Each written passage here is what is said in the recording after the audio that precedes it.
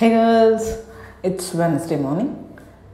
ఇక్కడ లాలీపాప్ చూపిస్తున్నాను కదా, ఇది లాలీపాప్ ఆఫ్టర్ 2.5 years తర్వాత మా శ్రీజీ లాలీపాప్ చూస్తున్నాడు. ఎందుకంటే 2.5 years నుంచి లాలీపాప్ తినట్లేదు, కంప్లీట్ అవాయిడ్ చేసుకున్నాడు అనమాట.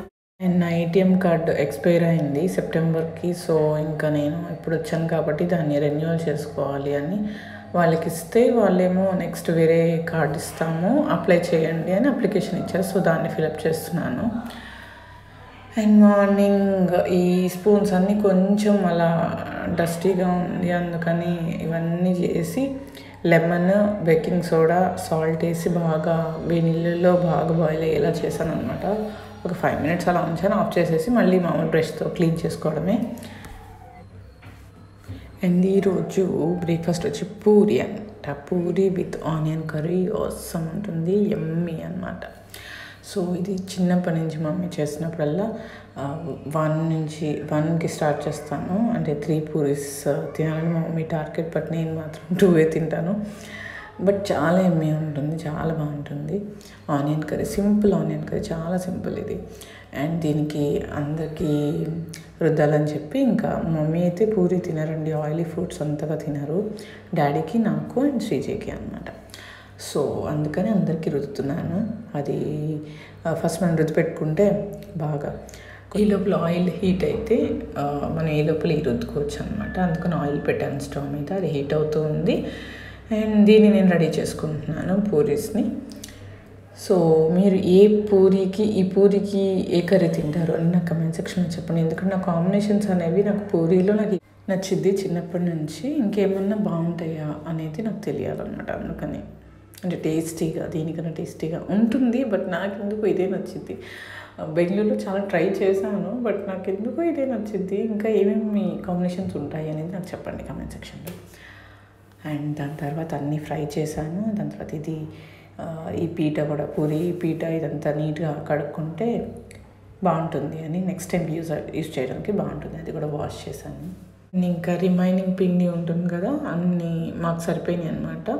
కొన్ని ఫ్రై చేసాము, కొన్ని సరిపోయినాయి, కొంచెం ఇంకా పిండి ఉంది.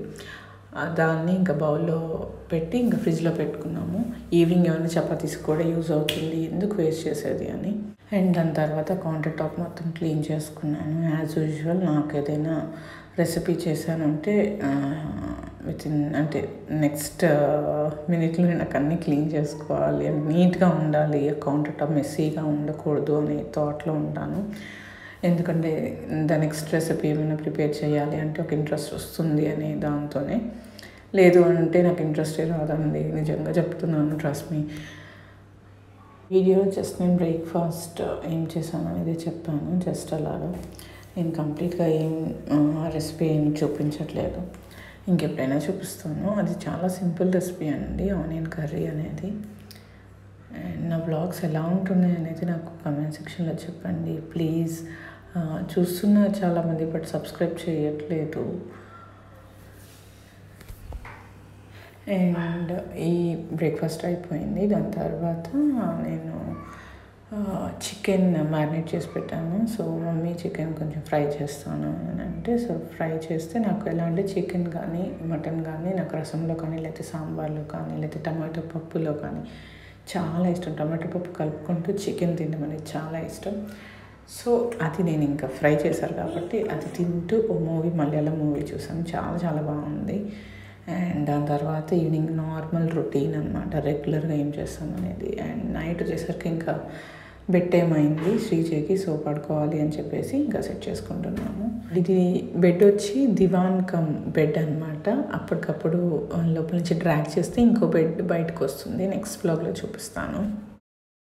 And that's all about this vlog. And ఈ బ్లాగ్ మీకు నచ్చింది అనుకుంటున్నాను. If you like this video please like and share and don't forget to subscribe to our channel. Keep supporting me and thank you so much for watching. See you in the next vlog. Until then, bye bye.